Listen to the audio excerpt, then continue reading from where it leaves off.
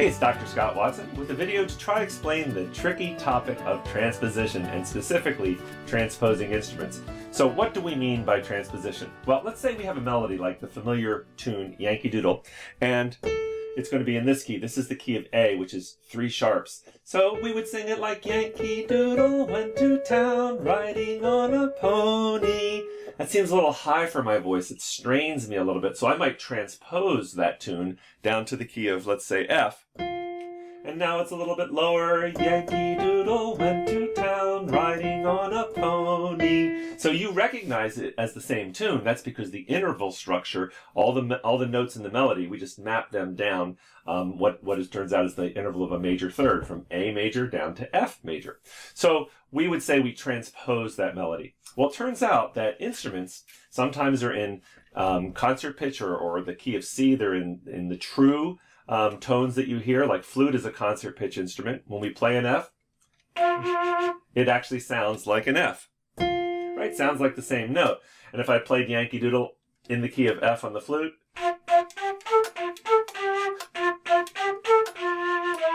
it does sound like the, right, it sounds like the same notes I was playing on the piano.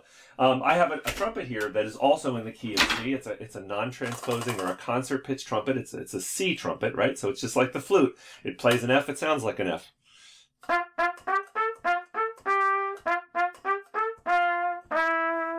But I also have a trumpet that's a B flat trumpet, which is a little bit larger. Let's look at them, right? So the C trumpet is the one on the bottom, and if I line them up, the C trumpet is actually a little bit shorter than the trumpet on the top. The B flat trumpet is a little bit longer. How much longer? Well, it's long enough that it sounds a step lower. So instead of this being a C trumpet, it's a step lower. It's a B flat trumpet. So if I play an F, the same fingering that I played on the C trumpet a moment ago, it's not going to sound like an F.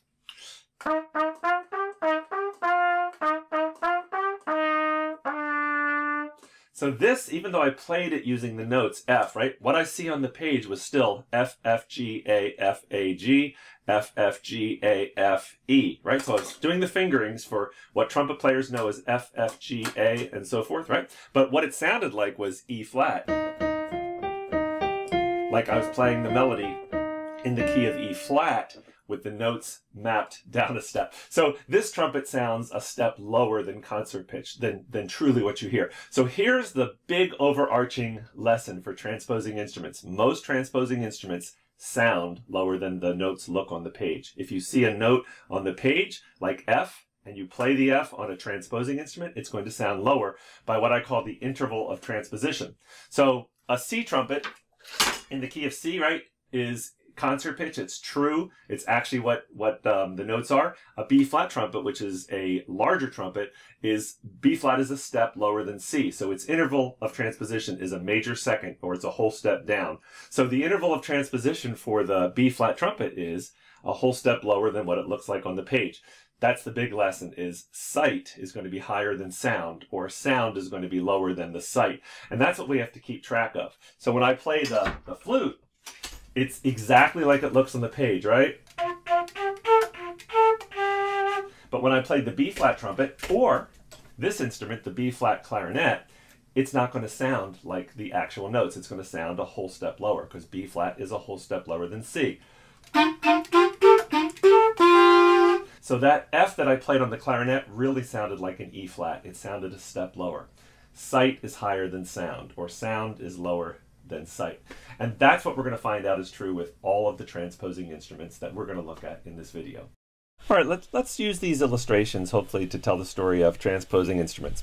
So here we have a trumpet in C.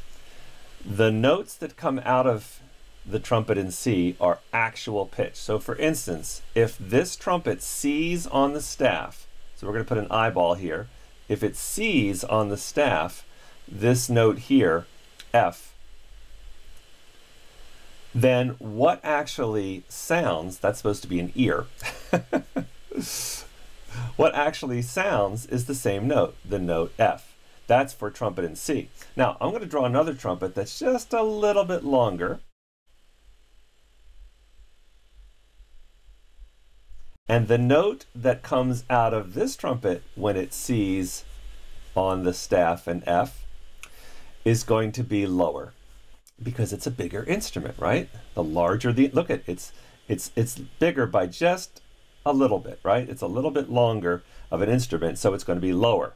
How much lower? Well, that's the interval of transposition, right? This is a trumpet in C. This is a trumpet in B flat. And B flat is a whole step lower, or sometimes we call that a major second lower. So the interval of transposition is a major second. That's how much lower it's going to sound. Well, what's a major second lower than F? Well, that's an E flat.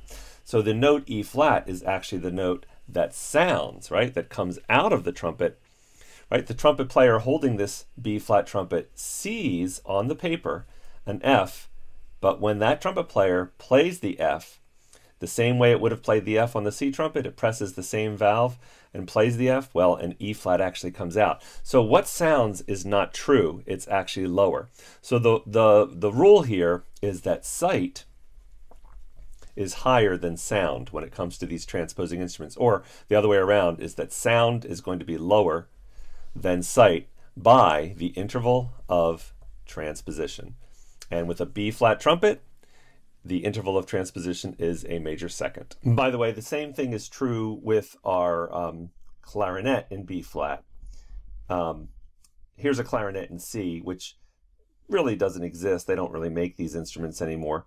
But let's just say that there was a clarinet in C and a note came out of it. Let's say it was the same written F on the staff, right? This first space is F. So the note that that clarinet player sees is F, but what sounds out of the clarinet, what we hear when that clarinet player plays that F, is an F. So this is for a clarinet in C. Now, I'm going to make a clarinet that is just a little bit longer. I'm going to make it right over here so you can see that it's significantly longer. Well, it's a little bit longer, right? So this is, about that much longer, right? So it's longer by a whole step. This is going to be a clarinet in B flat, right? So the interval of transposition is going to be a major second, just like it was for the B flat trumpet. So it's a larger clarinet, it's going to sound lower. So the note that comes out of this when it sees an F, right? When it sees an F is actually going to be lower by a major second. It's going to be an E flat because it's the same interval of transposition as the B flat trumpet. So these are two instruments that are transposing instruments that sound a whole step lower than they look when the player sees it on the page. All right, let's try another transposing instrument. For instance, there's a French horn. Now, we're going to draw a hypothetical French horn that's in the key of C.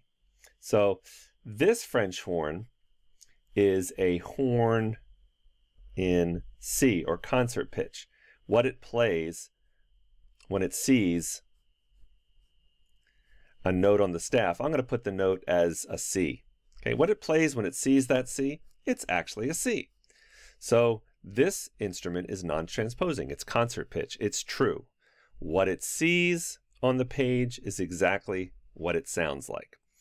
Now I'm going to draw a much bigger French horn. This one is so much bigger that it sounds a fifth lower, a perfect fifth lower. This is a horn in the key of F, or a horn in F. It's significantly bigger, right? So we got a lot larger. Maybe I should have even made it larger. But the point is that what comes out of it is going to sound, the interval of transposition is a perfect fifth lower, right? So here's the same written C, but this is what it sounds like when it comes out of this much larger horn in F. It sounds like an F, right? It sounds a perfect fifth lower. The interval of transposition was a perfect fifth. What it sees is the same written note on the staff as the C horn, but this F horn, when it plays the same fingering, the same C, it comes out a perfect fifth lower. Sounds like an F. We're seeing that with all these transposing instruments, the interval of transposition makes the instrument sound lower. Sight is higher than sound, right? Here, sight, what it saw on the page, is higher than the sound, or sound is lower than what it looked like on the page. And I just want to do one more transposing instrument. Let's pretend there's a saxophone in the key of C. So this is not an alto sax. It's actually what would be like a soprano sax, but I'll just put sax in C. So it's put some keys on it here. All right, so here's a saxophone that when it sees, let's pretend it's playing the note D. Okay? It's a saxophone in C, so it's non-transposing. It sounds the same as it looks. So what it sees is that D on the staff, and what comes out of the instrument when it plays a D on the staff is a D, right? So sound is the same as sight. But let's draw a much bigger saxophone. And this one, put some keys on it here. And this saxophone is the E flat alto sax. So sax in E flat, sometimes called an alto saxophone. So it's going to look at that same D on the staff, but check this out. The interval of transposition is a major sixth because E flat is a major sixth lower than C. So instead of a D coming out of the saxophone, when it fingers a D, just like the C saxophone fingered the D and played a D, it fingers the D, but an F comes out, which is a major sixth lower. So the interval of transposition, major sixth, sound is lower than sight, right? Here's what it looks at on the page, and here's what it sounds like when it's played.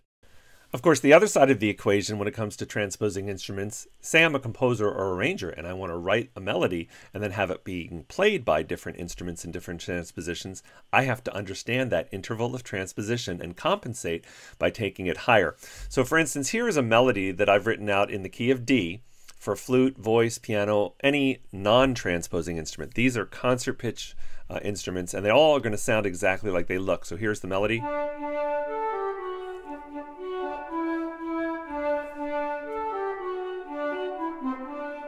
Notice that this melody does have an accidental. This C natural near the end is canceling out the C sharp that's in the key signature. I've written in the key of D, which is 2 sharps, and notice it starts on D, right? The first scale degree. Now, to write that for B flat trumpet or B flat clarinet, remember the interval of transposition for the B flat clarinet or trumpet, it's a major second. It's going to sound lower. Sound is lower than sight.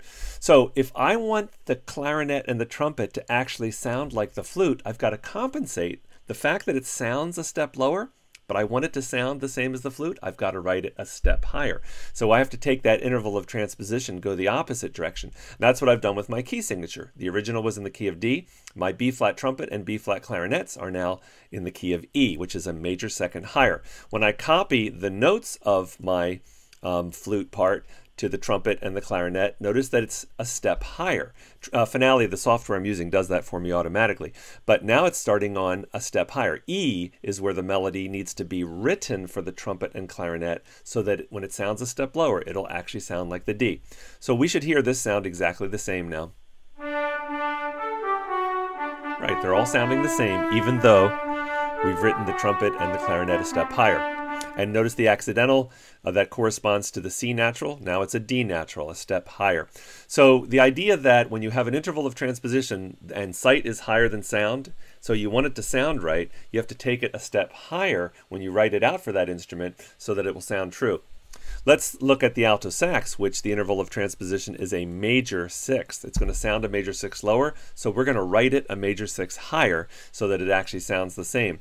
The key signature of D was the original. This 5 sharps, that's the key signature of B major. That's a major sixth higher. And notice that the original notes were D, D, A, and notice the alto sax starts B, B, F sharp, which is a major sixth higher. So it is going to sound the same. Notice at the end there's an accidental that corresponds to that original C natural, only here it's A natural. It's a major sixth higher. So this should all sound in unison or all sound the same. And it does, right? And then one more transposition. Let's do the French horn, horn in F. The interval of transposition is a perfect fifth. It's going to sound a perfect fifth lower than what it sees. So we write it a perfect fifth higher so that it actually sounds true. The key signature of D was the original, and a perfect fifth higher than that is A major, and that's 3 sharps. And notice that the 2 first notes are now A instead of D. So they're going to be written a perfect fifth higher so it all sounds together. So what you're looking at on this score here is what the melody Old Joe Clark would look like for different instruments so that it would sound exactly the same. Here they are all playing together, but written out differently.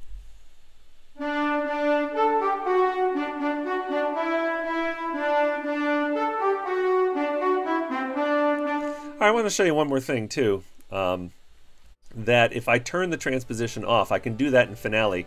In the document menu, we can say display in concert pitch. In other words, display all of these in the notes that they actually truly sound like. Watch what happens. Now they're all in the key of D, and now they're all exactly the same notes. Of course, a B flat trumpet can't play those notes. It's now going to sound a step lower. It would sound wrong.